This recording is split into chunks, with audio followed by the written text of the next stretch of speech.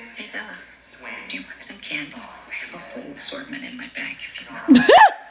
First of all, I do not believe that would have candy in her bag. She's not the candy in the bag kind of person. But you know who is? That would be me. I'm a snacks person. She always stocks up at duty free. Since fucking when? Kind of perfect that way. Aww. Gay.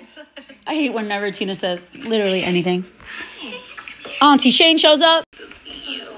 I miss you guys. I missed you. Beautiful. Oh, Shane, this is Bella. Bella, this is Shane. How you doing, Bella? Nice to meet you. Wow, hot aunt. Okay. She's like, okay, that's enough. Where's Tess? She couldn't make it, but she sends her love. I feel like I've heard this before. Rosie, what do you think? Roll of tape. Where's Tess? Unfortunately, she's not able to make it. She wanted me to send you her love. Well, I'm sorry she's gonna miss it. Tess is just throwing her love around left and right. Send my love to your new lover.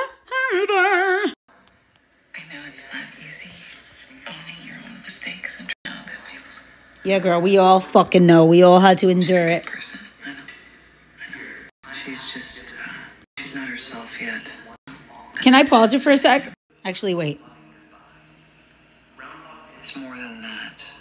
It feels like we're not moving forward together. I hope that's the case. Okay, pause.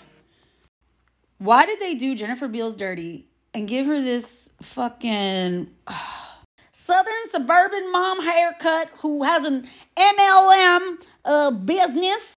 She drives a Ford Explorer and she goes on the Facebook moms of her neighborhood and complains about the vibrators they see at CVS, that they're in reach of the children.